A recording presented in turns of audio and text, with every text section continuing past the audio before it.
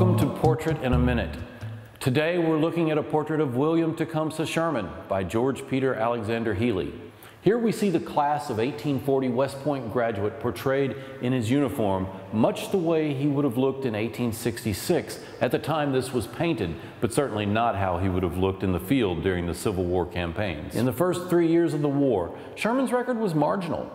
He was a colonel at Bull Run in July of 1861, and against strong Confederate forces he had rallied his men during the battle, and his pluck was noted by his superiors, though ultimately his brigade left the field in much the same way as the rest of the Union troops, fleeing from the rebel onslaught. His first large command in Kentucky was a colossal failure, and many journalists accused him of having lost his mind. Sherman performed well at Shiloh in the spring of 1862, but managed a disastrous attack at Chickasaw Bluffs a few months prior to the 1863 siege of Vicksburg.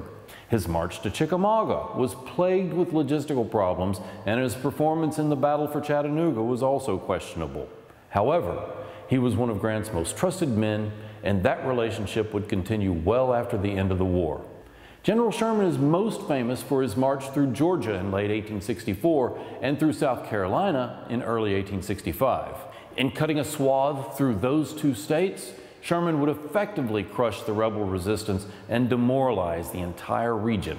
This Great March, as it is called, and the general's use of total warfare would make Sherman famous in the North and infamous throughout the South. William Tecumseh Sherman would go on to receive the surrender of Confederate General Joseph Johnston's armies, and after the war, Sherman would eventually become the Commander-in-Chief of the United States Army from 1869 to 1883. This has been Portrait in a Minute.